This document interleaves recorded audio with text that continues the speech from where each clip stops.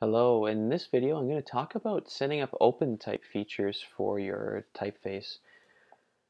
Opentype features are instructions that get built into an Opentype font file, PostScript or TrueType, and they allow us to go into applications like Adobe InDesign or Illustrator, or also within CSS, and it allows us to select things inside a typeface file like small capitals, like old style figures, difference between numbers, figures, fractions, also stylistic sets, and also we can create even randomization features too. Um, and what they essentially allow us to do is to program some intelligent behavior into the font file so that it can respond to context, or that it just simply gives a type user more access to the font file when they're typesetting. So how do we do that? Now, what we'll do is just a simple kind of substitution. We're not going to do anything fancy. I don't have any numbers drawn, so or small caps. I could draw a small capital H, so maybe let's just do that really quickly because it would be great and easy to do. I'll do that first, then I'll do a substitution between random things, but really they all work the same way. Okay, so what I need to do is, if I want to make something like a small cap or an alternate, what I do is I go Command D, which is a duplicate, and it makes a glyph called h.001, but what I actually want to say is lowercase h.sc. I could also call this smcp, which is actually the tag, registered tag in Opentype for a H like this. But what I'm going to do is I'm going to take this, I'm going to go Command F to find h.sc, and I'll draw a very quick small capital. Now here's a quick lesson on small caps. They should be about 15 to 20% taller than the lowercase letters, probably even a little bit taller than this. It needs to stand out a little bit more. And they tend to be a little bit lighter than the caps, but not by much. They need to match the weight and harmony of the lowercase letters.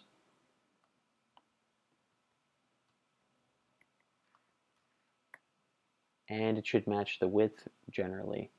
Obviously it's not as tall, but it should match the width. So, really quick small cap character here.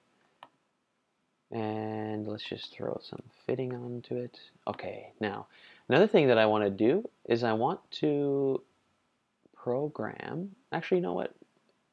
Let's wait to do an alternate of another kind. Let's go into our info, features. This is where we write Opentype features. Now, there's an area for prefix, classes, and features. Classes are groups of glyphs that will be referred to in the features. So if I click update, what's going to happen is glyphs is going to put in language prefixes, and it sees that I have small caps identified as .sc. So it's automatically built this feature. So actually glyphs does a lot of things for you, which is great. So if you draw the character first, it'll probably make an alternate for you. And it'll access the alternates, which these are the two features. Capitals to small capitals and small caps. This means if there's a text that's set in all caps, change all of those caps to the small caps. Or if lowercase letters need to be set in small caps, that's what SMCP is for. And both of them are being registered because in programs like InDesign, if you click all small caps, it'll just take everything, look for these two, it'll activate these two features at the same time, and then it will prepare small caps from those. Under language system, it's just default, which is Latin script right now. We don't have any other scripts. If we had Cyrillic or Greek or Arabic or Chinese characters, for instance, or Devanagari, that would have to be encoded in here as the language system for the to correspond with Unicode and therefore correspond with the Opentype. Now, let's say we want to write a contextual alternate. So we want, as a contextual alternate, let's go old school here, and let's say I want a ligature that you might have seen before if you've looked at historical texts, where the C joins into the top of the T. This is a really old school ligature.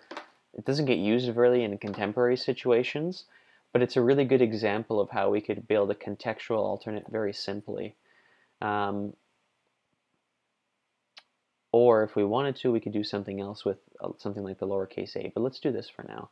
So a character, or even an ST, has the same treatment. In fact, it might be easier to do this way. So what I'm going to do is I'm going to duplicate one of these characters, which, by the way, I can just duplicate right in here by hitting Command D.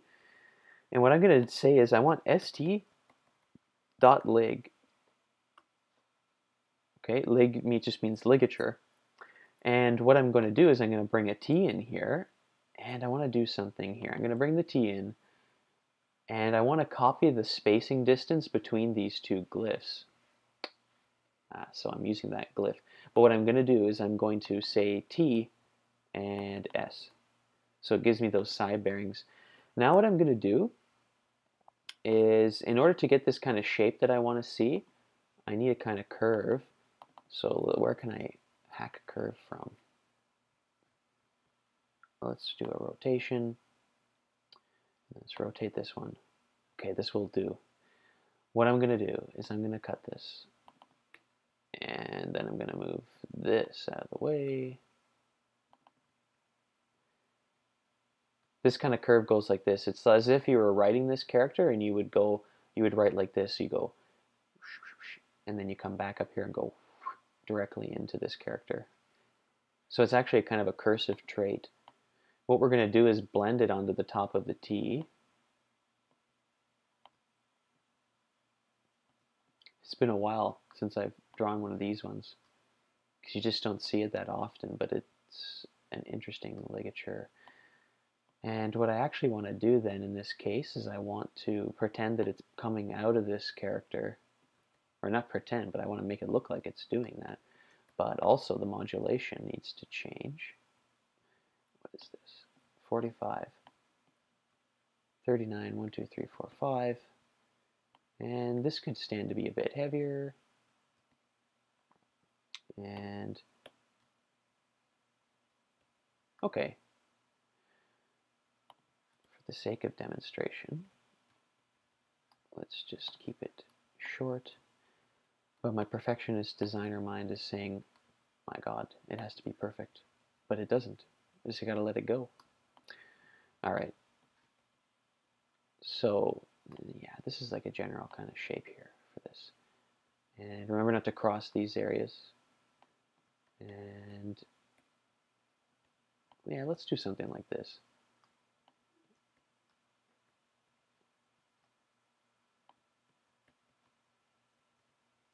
Okay, so let's say that that's our ST ligature. It's going to pop up in the text when I have an S and a T that get typed together. So basically what I'm going to instruct the program to do is within a contextual alternate, which means contextual alternate refers to an alternative that occurs when I've defined a context or a contextual situation. So it only appears when I turn on those contextual alternates, and it happens within a certain context, which is going to be when I type S on my keyboard followed by a T, it will actually substitute this if the ligature or the contextual alternate is turned on. Okay, so what I want to do then is I want to go in here, and I'm going to go in here. We might have to define a class, but let's see if it will work without it. I think the new version of glyphs actually doesn't make us do that, but we need to do calt, which stands for contextual alternate. And what I'm going to say is sub st by st.lig. Now, and then we have to follow any sequence, any line command in Opentype has to be finished by a semicolon. And I think that actually when you type a letter sequence, you have to follow it by an apostrophe. And I don't know. Let me see if that will work. It'll tell me if it doesn't work. and we'll see if it doesn't work. Now, if you've written Opentype features and you come down to here, this will pop up once you get some Opentype features, and you can select from the features you've got. So, for instance, I could say I've got a capital, and I want to make small capital from capital. Or, how about this? I've got an H, and I want to make a small capital from the lowercase h. Awesome. Very cool. But what if I want to type the S and the T? Now, the features can be used at the same time.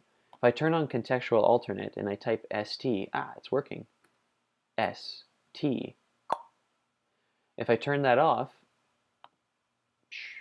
it goes back to normal.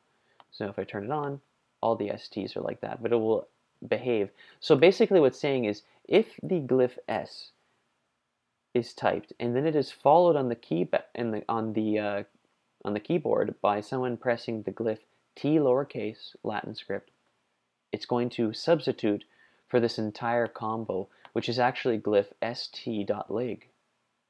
Okay, now to take this one step further, what if I want an alternate version of A?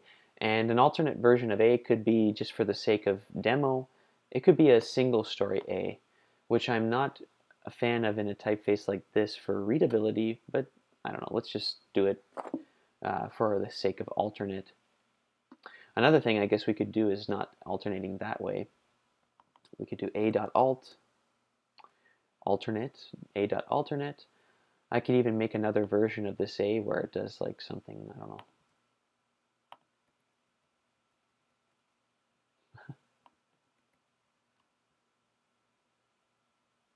No, I think we're going to go with the double story one, or the single story one. Let's bring in the D. Come on. Okay. And then all we're going to do, actually, yes, all we're going to do is chop this, bring the Q over, because the Q has a nice top for this kind of character. And, oh, you know what? Let's merge this one. And chop off that part. Cut this part. And, oh, cut that part. Cut that part. Okay. Awesome. That works. Then what we're going to do is go in here, and under Contextual Alternate, so we can do it this way. We can say sub A by a.alt. Whoops. Got to get the syntax right, or it is not going to be happy. Oh, cool. So, because it was turned on, that was an alternate. There is a way to create a randomized situation where these two A's could appear randomly or more or less randomly within the text. So what that would be, I actually have to see, am I typing an apostrophe? I don't know if that's going to work.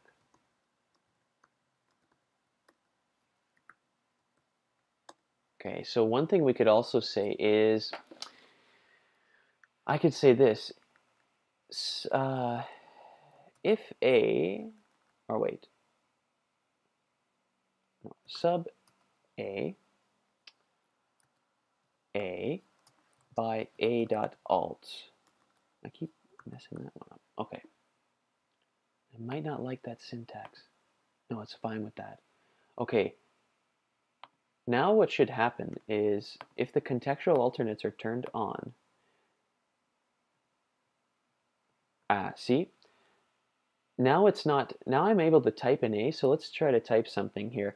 Now I'm able to type the letter A, but it will not type the same A twice. So let's try something else with that. Like, you could say that you want to do it this way, where actually what I want is just a slightly different version of A. Like, I want, maybe sometimes I want the bowl, for whatever conceptual reason you might have, I want the bowl to actually take this shape sometimes to shake things up and vary it, and I want this to cut down a little bit further